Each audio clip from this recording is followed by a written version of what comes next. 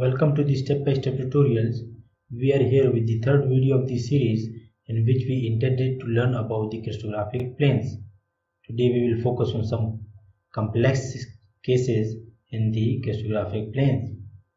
So our first case is 632 cubic crystal plane. We have to draw the cubic crystal plane with the Miller indices 632. So our first step will be to find the intercepts. So take the reciprocal of the Miller indices and we will get the reciprocal is 1 over 6, 1 over 3, 1 over 2. So simplify the fraction and the Miller intercepts will be 1 over 3, 2 by 3, 1. 1 over 3 is the intercept along the x-axis, 2 divided by 3 is the intercept along the y-axis, and 1 is the intercept along the z-axis.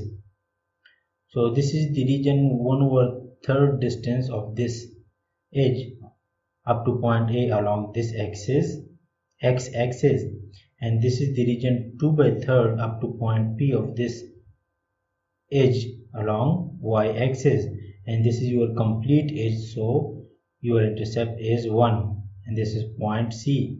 When you join point A to B, B to C, and C to A, you will get a plane that will be 632 cubic crystal plane. Next is 221 cubic crystal plane.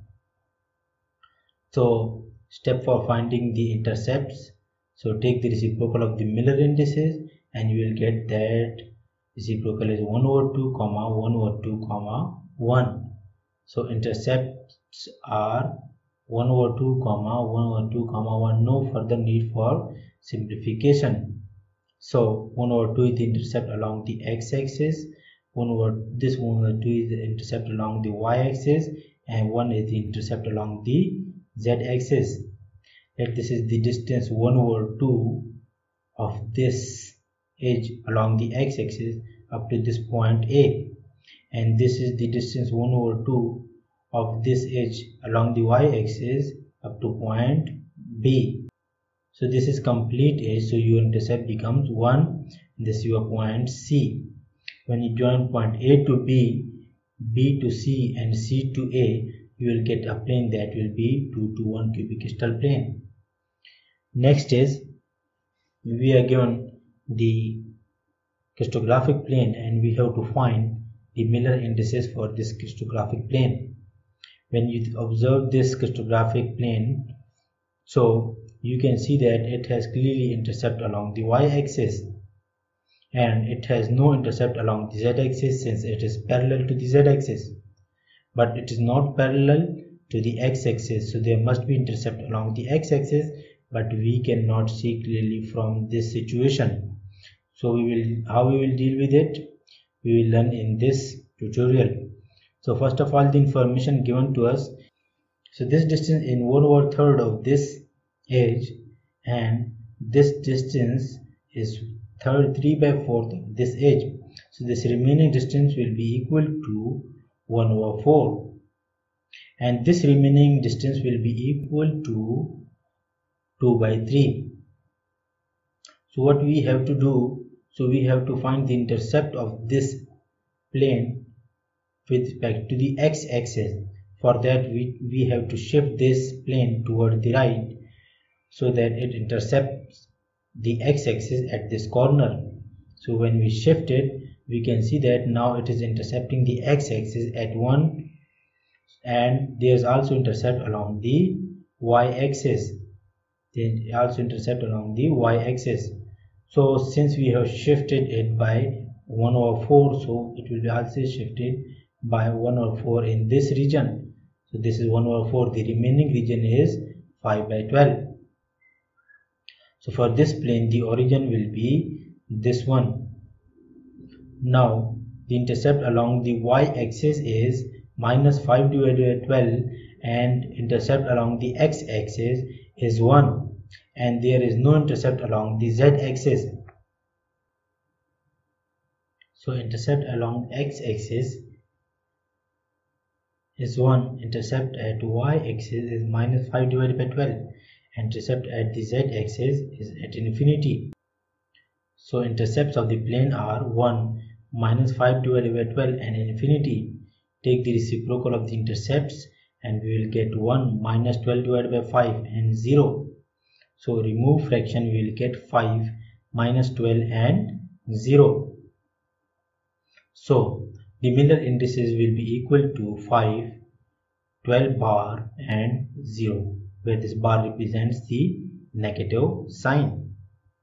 Next is we have to find the plane that will intersect the position coordinates 1, 1 over 4, 0, 1, 1, 1 over 2, 3 by 4, 1 and 1 over 4. So first of all we find these position coordinates in this figure. For the first position coordinate we have to move 1 along the x-axis, 1 over 4 along the y-axis and 0 along the z-axis. So this is our position coordinate 1, 1 over 4 and 0. For the second one we have to move 1 along the y-axis and 1 along the x-axis and half along the z-axis. So this is our position coordinate 1, 1 and 1 over 2. For third position coordinate we have to move 1 along the y-axis. So this is 1 along the y-axis, 3 by 4 along the x-axis, this is 3 by 4 along the x-axis and 1 over 4 along the z-axis. So this is your position coordinate 3 by 4, 1 and 1 over 4. Now join the first point to the second and second point to the third and extend the line to this axis. It will intersect this axis at this point. So position coordinate for this point will be 1 over 2, 1 and 0, and it can be easily found by simple mathematics. Now join this point to the first one and you get a plane, and this plane will be the required plane that intersect the three position coordinates. Next is we have to find the Miller indices for this plane. So we choose the origin, this one, for this plane and remove just things we don't need further. So first step will be we have to find the intercept for this plane. So when we observe this corner, so we can see that it cuts the x-axis at 1 over 2, but these position coordinates are with respect to this origin and we have to find the intercept with respect to this origin. Since x-axis is positive with respect to this origin and negative with respect to this origin, so just subtract 1 over 2 from 1 and we will get intercept along the x-axis is 1 over 2, and later we will put negative sign here. Next is we have to find the intercept along the y-axis.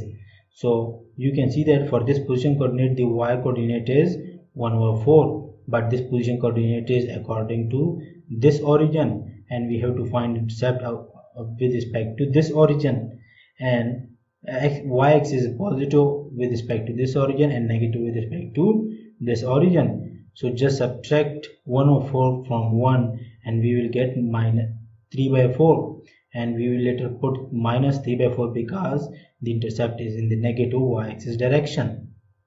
So intercept at the z-axis is 1 over 2. You can see that for this position coordinate the z-axis is 1 over 2, and this z-axis is same for both of these origin. So z-axis is positive for this origin and z-axis is positive for this origin. So intercept of the plane are minus 1 over 2, minus 3 by 4 and 1 over 2. So take reciprocal of the intercepts, we get minus 2, minus 4 divided by 3 and 2. Remove fraction, we get minus 6, minus 4 and 4. So Miller indices will be equal to 6 bar, 4 bar, 4, where bar shows this negative sign. So please subscribe this channel and press bell icon to be updated with our future videos. Thank you.